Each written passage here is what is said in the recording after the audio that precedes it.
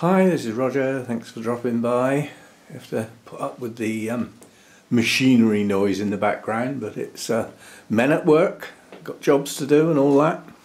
This is just a quick update on the two plants that went up in the bathroom to take advantage of the bright light on the windowsill, and the idea was it would be warmer in the house than it would be out here at night, which was fine until the heating came on, and then suddenly the air in the bathroom became very dry, obviously.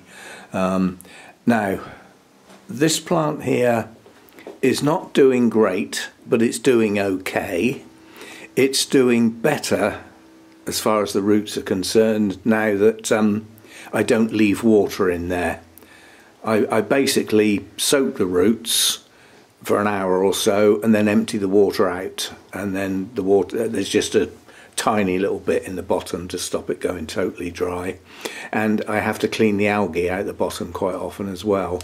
Got a lovely big fat new root starting there, but all these white roots are too high up, they don't get any moisture. So when I water it now, I pour water over these aerial roots until they start to go green, as well as giving the lower roots a soak. But the spikes coming on, and I thought it was going to be one bud at first, but I mean, you can see there's two buds plus whatever's inside here. The buds come out. As this extends, the buds get left behind, so we're going to get a few blooms on it, which is good, because I haven't seen any blooms on that for a very long time. Well, since back at the other house, let's put it that way. Now the Renanthera, however you want to say it, suddenly, dramatically started to change with the advent of the heating came on. It reacted very badly to the dry air and dropped 4 leaves in about 3 days. Now, given that this is a project orchid, we've been watching the progress of this and the new leaves forming and all that and counting them, and suddenly we've got to take 4 off. It'll be 5, there's another one about to go. So what I did was I trimmed the bottom of the stem and took the old roots off, the ones that were black and in the moss. So what's left are good white roots, including one with a growing tip, and they're now in bark in an open basket. And this will get watered regularly, but not so that the bark stays soaking wet. And quite honestly, I'm sacrificing the warmth in the house for the moist air in here, because, as I said, this reacted very badly to the dry air. So we'll try it in here and hope that this last leaf is going to be the last one to fall off and the rest will be okay.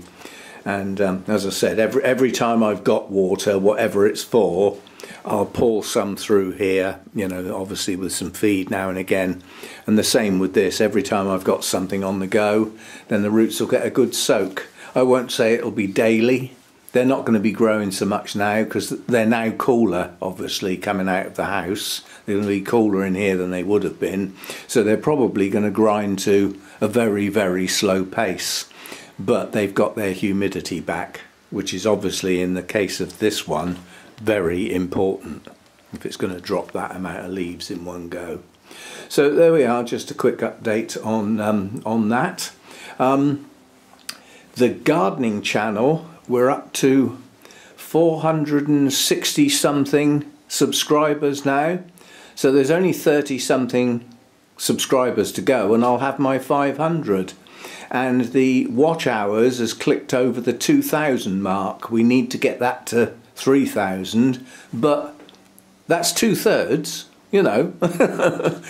I don't know how many months the channel's been running, but it's pretty good progress.